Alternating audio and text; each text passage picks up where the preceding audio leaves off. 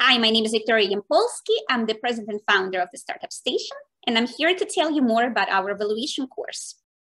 Here's a little bit more about our class, valuation and valuation concepts for early stage startups.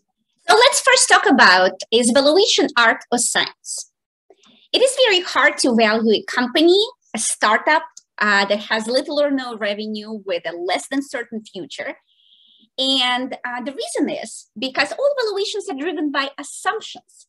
And because there is so much uncertainty in those assumptions for a startup, it is hard to know how accurately those assumptions represent the company's true value.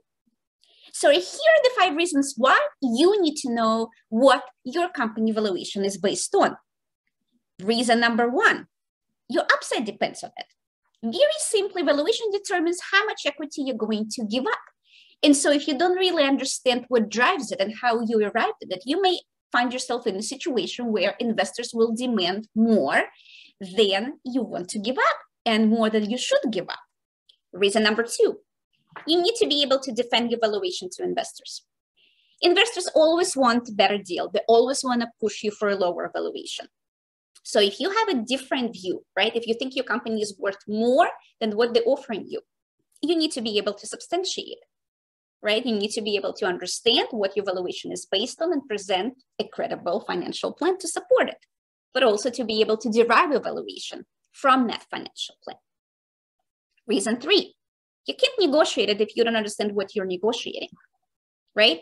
To effectively negotiate with investors, you must understand what valuation terms such as WACC, IRR, or terminal value mean and how to calculate them, right? If they use terms and they speak almost like a foreign language, you don't really understand them, you are immediately in a weaker negotiating position. Reason number 4, different valuation methods produce different results. Which one is right? Right? There are various ways to value an early stage startup.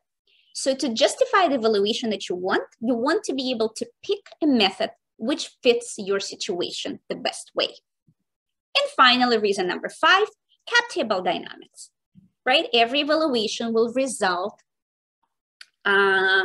and the subsequent execution of the round will result in the changes to your cap table and the changes to ownership.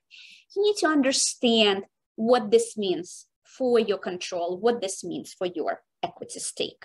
Our solution to all of these problems and reasons why you need to be able to value your company is a valuation course, valuation concepts and valuation models for early stage startups. You don't need to know any finance to take it. To learn more about the course, please scroll below. We have a lot of information on our page about what is included, how long it takes, the materials we provide. If you have any questions, please feel free to contact us by email. We will be more than happy to help you. And I look forward to seeing you inside the course.